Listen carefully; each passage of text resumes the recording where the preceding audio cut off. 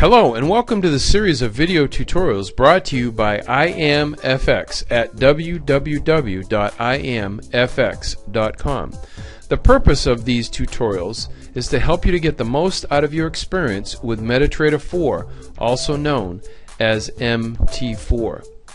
This video tutorial will cover the Market Watch function of MT4. The first item to notice is the time is kept in Greenwich Mean Time, also known as GMT.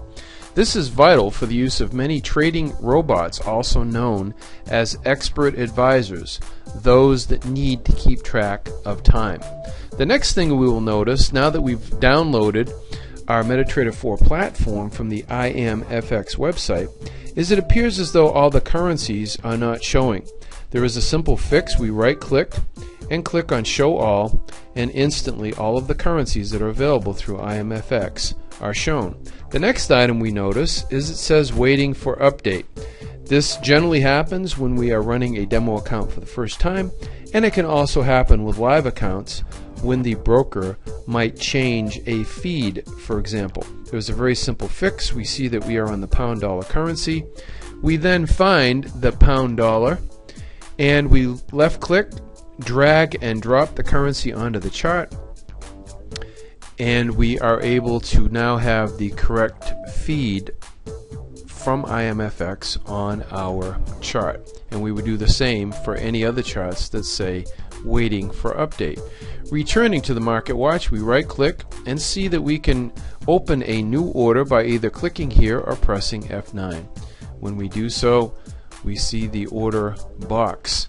We have the ability to choose any other currency other than the one that we originally selected, and we can, in the volume box, put the number of lots that we wish to trade.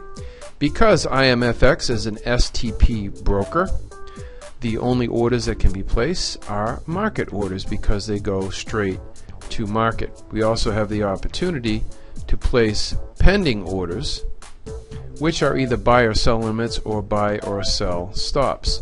All of the details of placing orders will be covered in another video tutorial. We have the tick chart to the left where we can literally see every tick for each currency. When done with the order box, assuming we're not placing an order, we simply click on the X.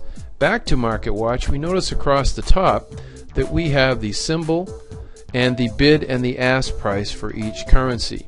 These are also known as the ask is known as the buy price and the bid is known as the sell price. We notice that the arrows are either green or red. That indicates the price is going up with a green arrow and going down with a red arrow. Right clicking once again, we see that we have the opportunity to open up a new chart window. We simply highlight the currency that we wish to choose, click chart, and a new chart window will open for that specific currency.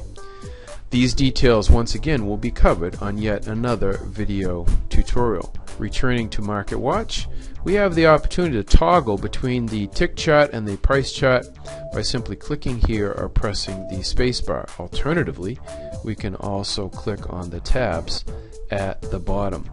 Right clicking once again, we have the opportunity to save a set of prices.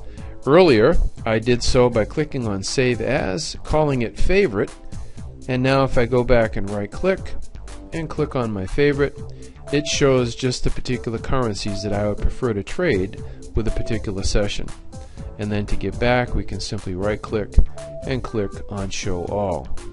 Next, we see we have the option of high and low. If we click here, we have the opportunity not only to see the bid and ask prices, but also the high and low for a particular day. To make the box larger, we simply hover our mouse and we can make it larger by scrolling to the right. We then have the high and low prices and the bid and ask for a particular session. Once we are done, we simply untick the box and we can move our line back to where it was originally. Finally, we have the option of pop-up prices. We can right click, make sure it's always on the top. We can toggle full screen. We can also show the high and the low, the current time. We can have grid lines or not have grid lines. And as I did earlier, we can change the colors by clicking on properties. So every currency is shown with the bid and ask prices. Once we are done with this box, we simply click the X. And that is it for this video tutorial on the Market Watch function of Metatrader 4. Thank you for your time and attention, and I look forward to seeing you on the next video tutorial.